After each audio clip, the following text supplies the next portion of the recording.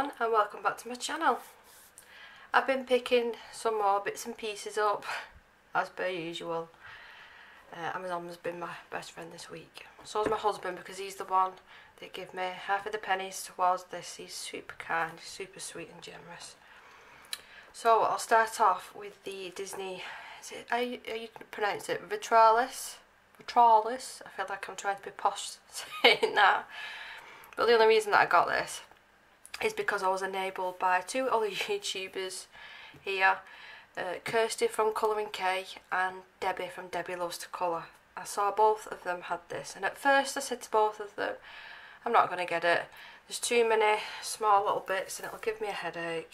Anyway, I caved. I saw the colourings and they were beautiful. So I'll just take my time with this. It won't be a sit down in one night being able to finish it. It'll be, you know, over a couple of days. So I have already started a page, which is the Bugs Life page. I'm not going to be able to fit it all on camera, but there is some really good flip throughs and reviews out there of this book. But it's 2/4 superbly. I'm very impressed with the quality of the paper. So you'll see that finished at the end of the month anyway. But that's the first thing that I got.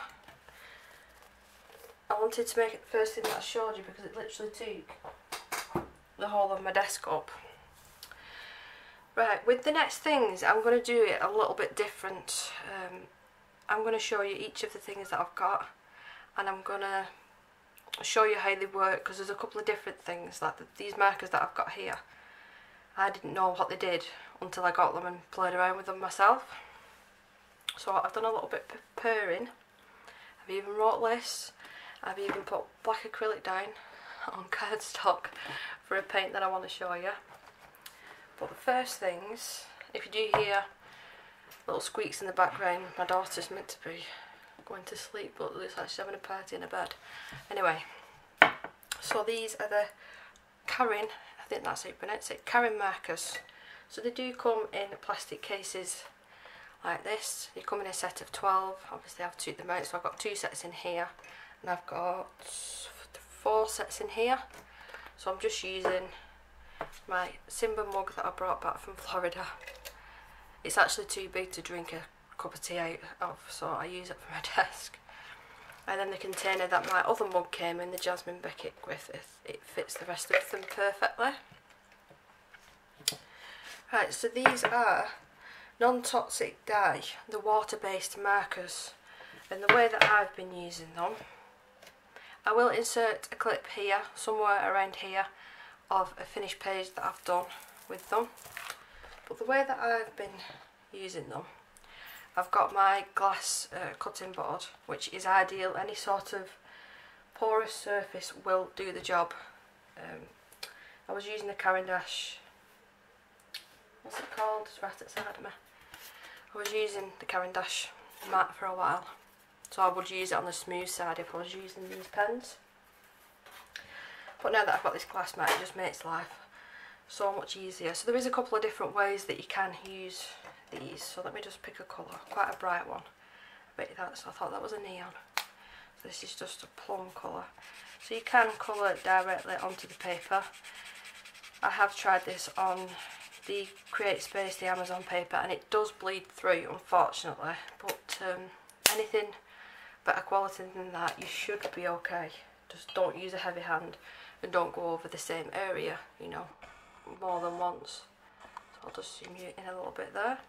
So there's a couple of ways that you can use this. You can just go in with the water brush and blend it out, but you can see you're still left, you know, with quite a harsh line. So the way that I've been using them, come on camera, still getting used to them. I've just been going down on my board, that noise, and just colouring it onto that. And I'll either add water directly onto this, or just pick it up with the water brush. And it's more like a watercolour now. So if I, no harsh lines, you can blend one colour into another, which I'll do in a second. This is watercolour paper that I am using, but I did it I did a page. Oh gosh, which one was it? Oh, I can't remember, but it's normal paper, and this is the technique.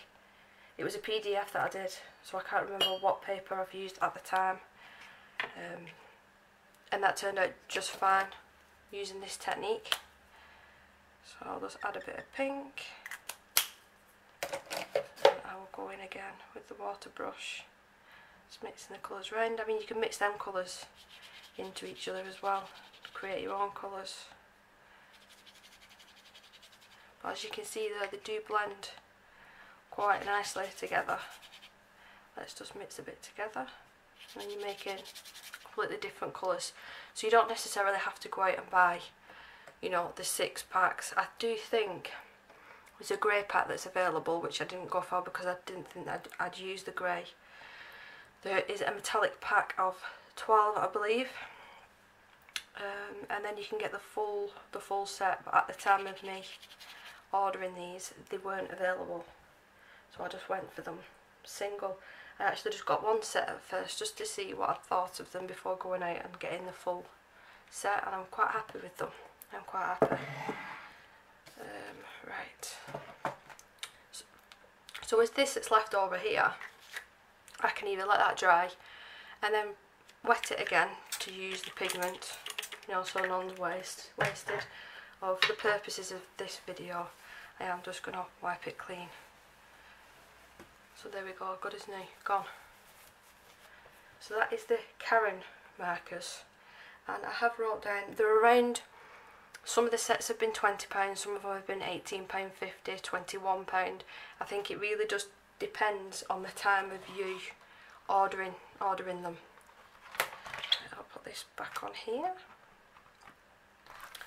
I've got some other ink markers that I wanted to show you as well, and they are the Jane Davenport, the mermaid markers. Right, now I didn't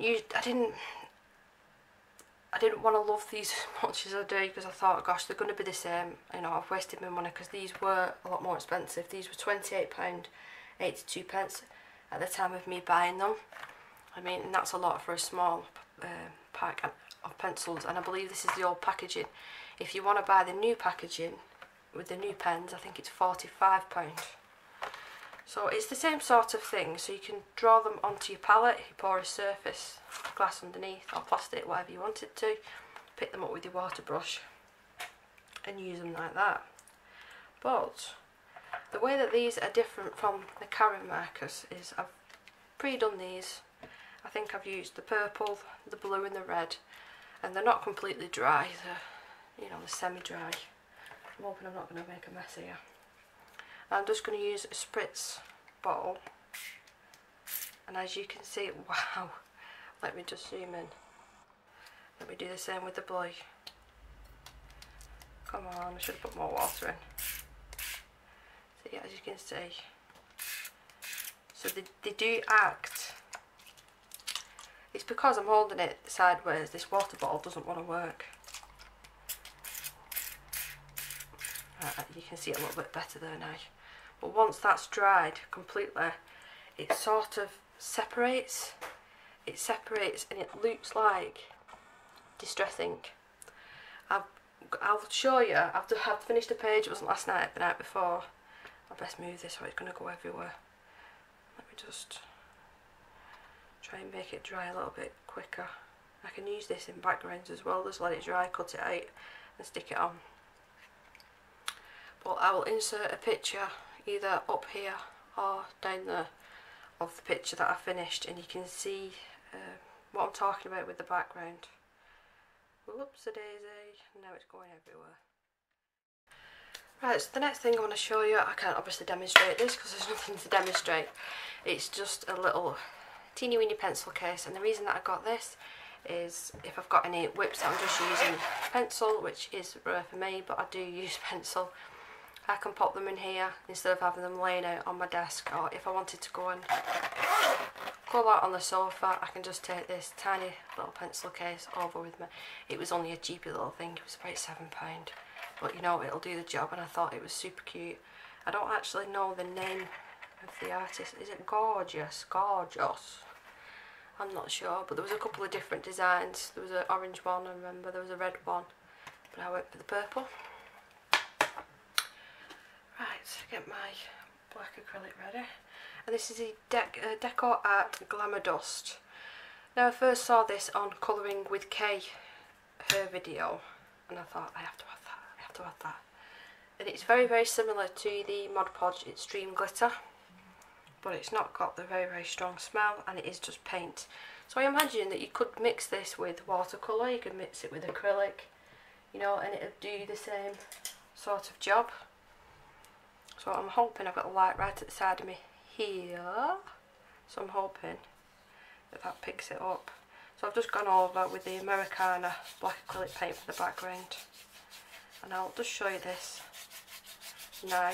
We'll put it to one side, let it dry, and then I'll bring it back up to the camera, because it won't be all that white. It dries completely see-through, just sparkly. So I will pop that to one side. I just hope that I remember to re-show you again. That's that one done. Right, the next one, if you're into any sort of stencils, anything like that, I'm just going to reuse this piece of paper, waste not on that. I got this spray, the Stick and Spray.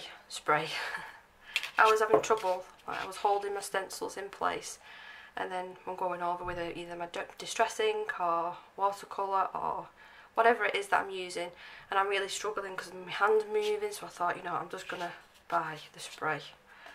So I've not used it yet, this is the first time, so I'm going to use it on the smoother side of the paper.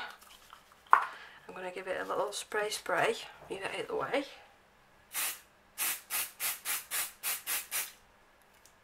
It looks a little bit like the snow that you used to put on your windows at Christmas, and I can 100% tell you that that works, that 100% works. I'm just going to leave that for a second. It says, uses include rubber, stamps, mounting stencils, temporary displays and scrapbooking. Again, I think this was about $6.99, and you're getting, how many mil? 250 mil, so that's going to last me quite a while. So let's just see. Is it going to fall off? No, it's not falling off. And the reason that I wanted the stamp is because I picked these up. The Nuvo Glimmer Pastes. So I have already swatched these out, and I'll quickly just show you the swatches that I very neatly did in my book. Which page is it? It's this one. So we've got a red, a brown, a very, very dark purple burgundy at the top, a blue and a lime green, and they do add, me and my textures, they do add a lovely texture. I'm going to show you how they work, and I've got these Nuvo sparkles as well. I mean, I can't really demonstrate them, but let me just quickly show you. I did forget actually. So these ones and these ones, and you're probably thinking, gosh, how's she going to get them down on the paper without them going absolutely everywhere? Well, the glue that I picked is actually, it's called a Funky Stick. It's actually bright purple. If I can get the lid off. So it goes on purple and it does clear, dry clear. But this little tool, it's just a wax pencil, and these easily pick up these little diamantes. Like if I put a few on my tray here, they easily pick them up, you know, to then pop them down. It just makes life so much easier. So that was the other thing that I almost forgot. I'm dropping everything everywhere now. I wouldn't mind, but I reorganised everything. Was it last week? Probably going to have to do it again now. Anyway. So these little craft spatulas, I mean, I think they were £1 for a pack of 5, the little kiddie ones. So I'm going to go in, we'll go in with the blue. Going with the blue, and I haven't got a baby wipe. So it is literally just a very, very thick paste. In hindsight, I probably shouldn't have chosen blue because my spatula is blue, but hey, well. And all you do is pop it onto the stencil like this. Get into all the little nooks and crannies.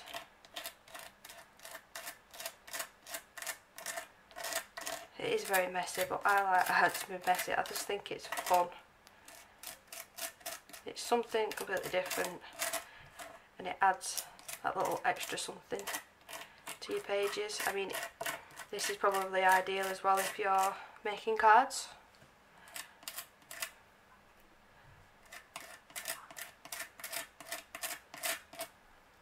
Go down this bottom bit here.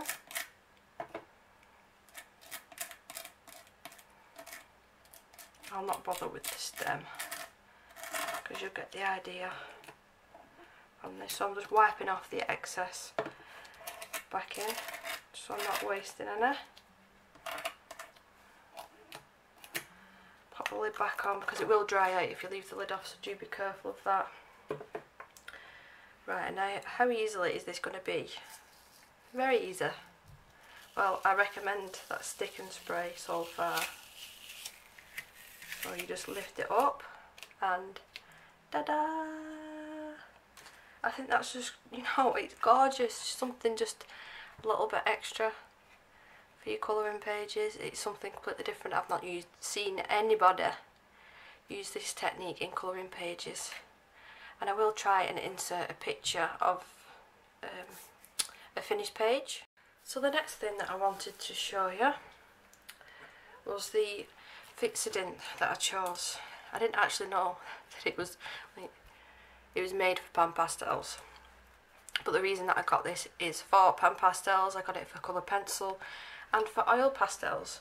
I've not used oil pastels in quite some time because every time that I was using it, if it wasn't a double page spread, like I hadn't done the full 2 pages, and I'd say I'd just done this page, whenever I'd close the book, you know, you'd have all bits from the oil pastel on this set. So I thought, you know, I'm going to try that spray and see how we get on. Right, I found them. I had to go searching around for them then because I've moved everything around. So I've got the Pentel oil pastels, the pack of 50. I do keep these sideways, that's why they're not in pretty order at the moment. But let's just give it a go. Let's just see. I don't know what the drying time is like on this, but we'll just go for it. So I'm going to go with quite a dark purple first off. This is quite toothy paper. It's just a little cheapy plain notepad that I've got.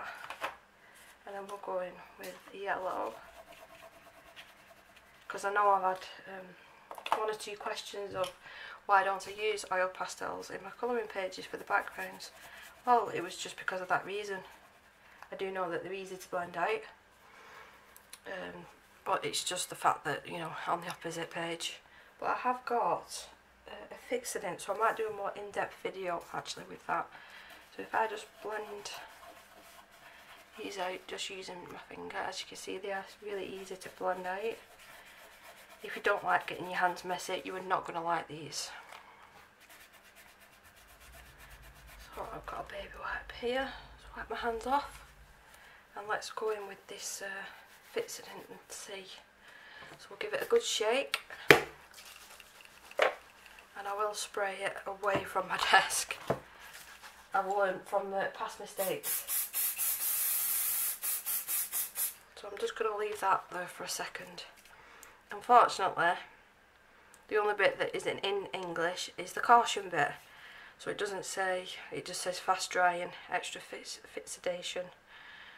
Supersized, acid free, can be used on every surface, and as you can see it says they're suitable for pan pastels, so I will test that out at a later stage. So I'll just give it a minute. I'm going to move the paper up and down to try and dry it a little bit quicker, and we'll see. It's made the paper a tiny bit smoother. Let me just see. See, it's still smudging a bit. Maybe I've just not left it long enough, but it's nowhere near as bad. So I think I'm just going to have to test this product with all different things. But my idea was, if I've got a really a page that I'm really proud of that I've done with colour pencils, pan pastels, whatever. The idea would be to go over with that spray so I do know that it's protected. And the very last things, so I'll show you the glitter paint, the acrylic paint now that it's dry. And it's got a lovely sheen to it. And the very last thing, I didn't buy this was gifted from my friend Emma. It was this dinosaur pencil holder, ND super cute, it's called Rector. So he's living on my desk now next to my Lion King and my Jasmine hugs. So yeah, that's everything. I do hope that you enjoyed this little bit of a different video, and I'll try and edit it and snip out the bits that I'm rambling on too much. So do have a lovely weekend, stay safe, and I will speak to you soon. Bye bye.